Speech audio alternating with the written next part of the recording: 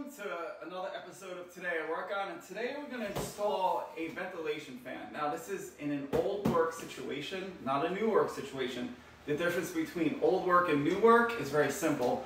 New work is when you have all the walls and ceilings open and you could get to the rafters and move stuff around. In this situation we have drywall existing and we need to do an old work exhaust fan. So this one is the WhisperFit EZ by Panasonic, and this is the model number right here, and this is what I'm going to install today. So let me get into it, and before I get into it, if you like my videos, please subscribe. I would really appreciate it, and if you like this video, please like it. Just click that button and that would make me super happy to let me know that people are enjoying my videos. So on that note, let me get working on this. Well, welcome to the exhaust fan. Now, remember, an exhaust fan, it doesn't take care of poop. It takes care of when you take a shower. So that's the plan. I'm gonna pop this new fan in. I'm gonna take this one out and I will get into how I take it out. Most likely these old fans are connected against a rafter. So I'm gonna find the rafter, which is right. All right, so it's on this side. So the rafter's here. All right, so what I'm gonna do is I split the difference. I'm gonna split the difference like so. So if you look and I go this way, they're the same size. I'm gonna split the difference, and the reason why I split the difference is so I can get access to unscrew this old exhaust fan. So I'm going to square this out, and then I'm going to use a drywall saw to cut this out. So I'm going to cut this out right now. That is done. Welcome to an exhaust fan that has more access. So look, right over here we have, now it's only a 3-inch duct, which is fine. It'd be better if it was 4, but such is life.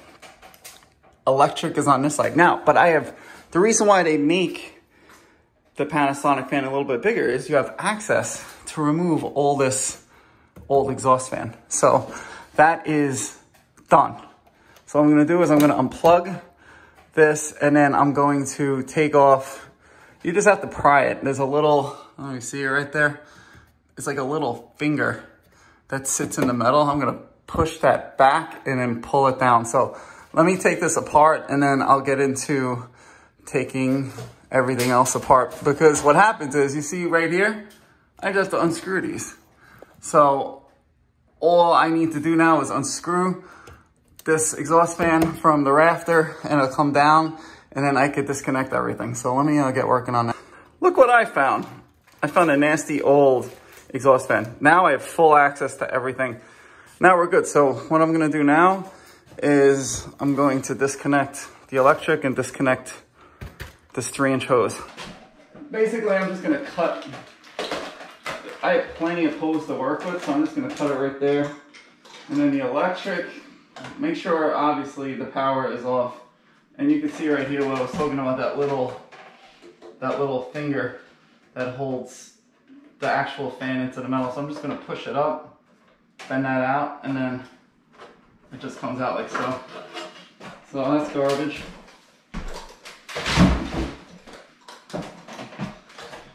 And then this little piece comes out.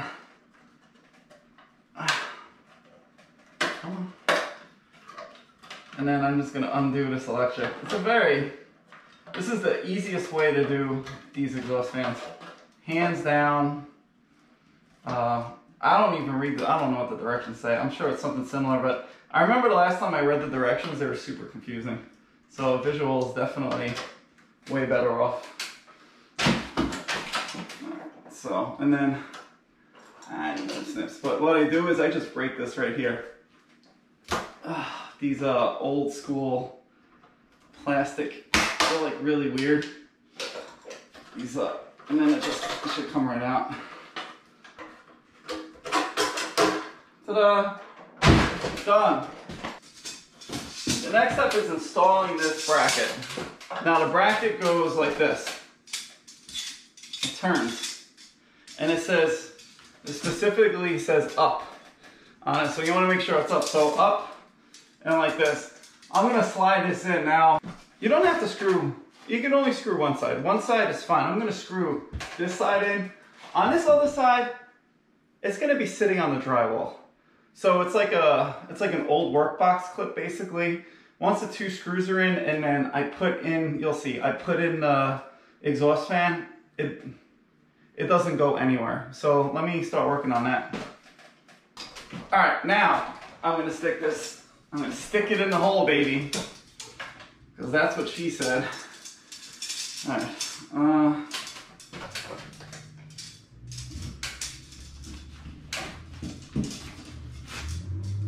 right, most likely you're gonna have insulation in the way, so that kind of stinks. I just want to get it in there initially. All right, now it's in. Now I'm gonna make it flat so I can extend it out. All right. I extended it out as far as I could go.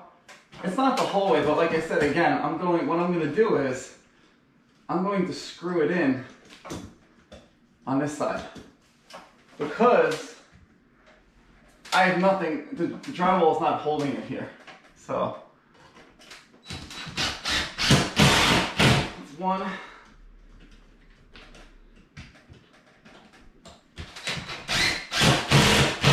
2. So that's basically taken care of. I have the bracket's now secured. It's hanging on the drywall. So let me now get the actual fan out. Well, welcome to the Panasonic exhaust fan. And this piece, you see this piece of metal? It just pops off. So I'm gonna slide that off, and then I'm gonna put it up on top of the bracket. You'll see in a sec. The first thing you need to do is unscrew that screw. So I'm gonna work on that. All right, well, I unscrewed this little hole. I wish I had my first person head thing on, but now this basically just slides off like so.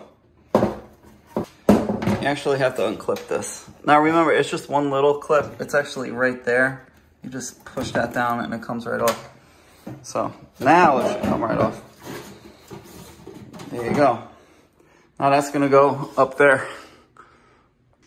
Get out of my way. All right, now, metal box. That has to come off. I'm gonna take that off. So there's a lot of little steps on these exhaust fans. I don't know if you can see it. Another screw off. This comes off like so.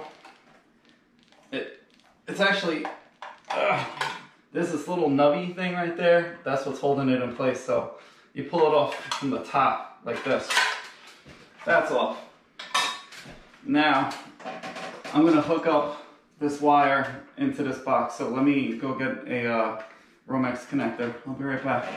All right, got my wire connectors, got my Romex connector, I got my wire nuts, and now I have to figure out which knockout I wanna knock out. So I'm gonna knock out the one on the side. So that's gonna be right here. So it's where the clips are. So let me knock this out. All you need is a flathead screwdriver and just do a wiggle. Wiggle. And then you hook up your connector. I usually put the connector on the electric first. Take off the actual nut. And then I go like so. Now remember, if you're doing this and you're a DIY person, as long as that switch is off, you have no power. If someone turns the switch on, you will get electrocuted. You'll get zapped. You won't get electrocuted. Don't worry about that. All right, so that's on. Now I'm gonna hook this up onto here, and then I'm gonna put the nut connector, the Romex connector nut, on like so. Now that's done. Now I'm gonna hook up this electric. I'm not gonna go over that too much because All I need to tell you is, once I connect the wire nut, white on white, black on black, ground on ground,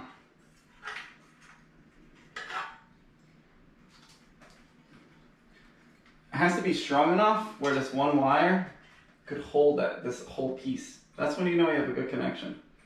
And you have to let them twist a little bit. I don't know if you can see that. I let them twist a little bit. There you go. Now, see? That's when you know you have a good connection. Now I'm going to stuff all this in here, like so. Alright, that's done. Now, little screw, put it back on. See right there? And the electrical part is now done.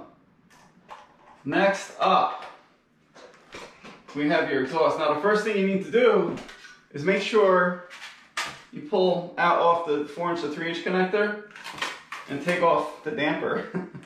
Because if you don't do that, guess what? You're gonna have a problem. And we don't want problems, right? Alright, so that's done. Now what I usually do is, I use metal tape. It's like the HVAC tape. Duct tape, no good. Duct tape does not stick well. This metal tape comes from God himself. It's so sticky and so strong. It's the only tape I use on any connection. I don't care if it's a simple exhaust vent connection in a bathroom. I just like using it because it sticks so well. It's just unbelievable. So, well, that's done. Now, that's the 4" to 3". Now, you might have a 4" connection, but a lot of the older homes, they're very light on CFM. So I can only use 80 CFM. There's two options on this. There's this, I think there's an 80 CFM and a 110. A 110 would be more, I would like a 110 in here, but I'm not replacing this whole hose. It's just too much money, not happening. So we're gonna stick with the 3" and go with the 80 CFM. It's way better than that old fan. That old fan was probably putting out it was probably pulling out 0 moisture in this bathroom. So that's the next step. Now I'm gonna hook up the 3". Now what I usually do is I have a piece of tape ready, like so. It's not a full piece, it's just enough so I can get the new, and I just go like this, put it on the top of my lip. Huh. This one. And then I go like this. And that's how I do it. So, if you don't have a helper hanging out staring at you doing nothing, that's what I do. Alright, so now that is basically done. I'll put another piece on. I like to wrap it a full piece. So, make a nice full piece. And now I know this is never going to go anywhere 30 years from now when someone replaces this fan, because there'll be no need to. They'll probably just die of old age. They'll be impressed by my wrap. So that is done. Now all the hard work is done. Now I'm just going to squeeze all of this in here like so. Give a little bit of room and push.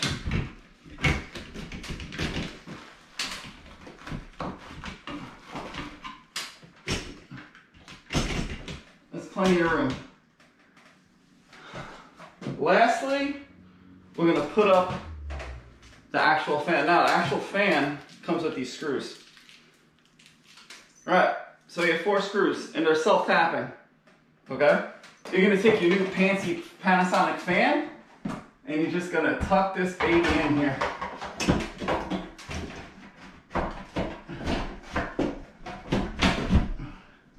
Now you see, it's looking really good. So I'm going to get my screw gun,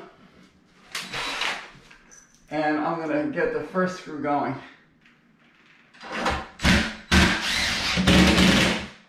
Voila. Done.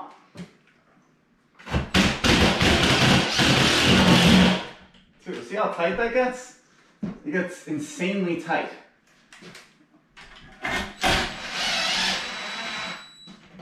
One,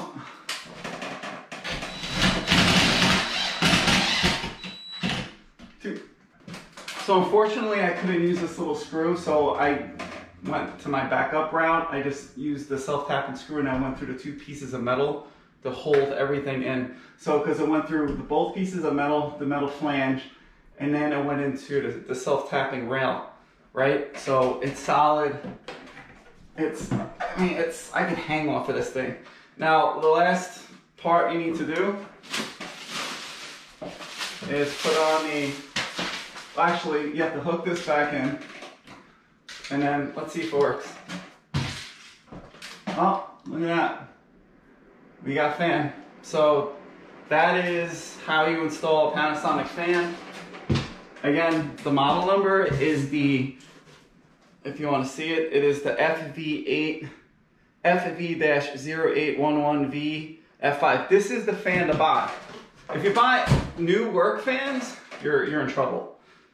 Not easy install. You're going to be cursing yourself and wishing why you even started this project. So that is how you install this Panasonic fan. Thanks for watching. If you like this video, please like it.